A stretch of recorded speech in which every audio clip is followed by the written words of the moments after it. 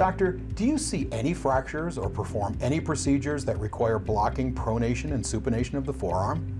Or desire to hold the patient in pronation or supination? More and more we are seeing post-procedural splinting requiring the use of sugar tongue or Munster casts, whether custom made by a hand therapist or casted or splinted by a casting technician. The biggest problem with these splints is the time necessary to build them. No matter how much time is taken, they are often uncomfortable to wear and patients are not satisfied. Jamie McMillan, a certified hand therapist, approached us as to a quick, novel way to provide a comfortable and quick alternative to Munster casts and sugar tongs. And together with her, we developed the MTC fracture brace. It is simple to apply. It contains 3 specific components: a wrist or wrist and forearm component, the elbow component, which can be both in a smaller and a larger size, and then a restraining strap that goes along at the end.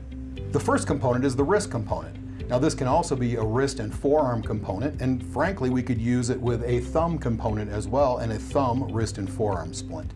So there are multiple options that are available in the splint. The wrist component is really nothing more than a modified Titan wrist, which is one of our best-selling wrist splints. It slides simply onto the hand. This dorsal stay can be adjusted for larger or smaller size patients. We wrap through the web space of the thumb and then a single strap to secure the brace onto the hand. To the wrist component, we add one of the 2-sized elbow components.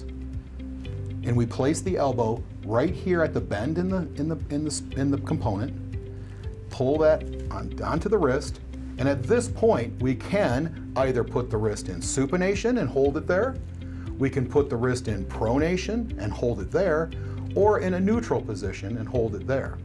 Simply slide the brace onto the hand, securing the Velcro, wrapping around the forearm with this restraining strap, and then taking the 2 ears, pulling one over and one across, and the brace application is completed.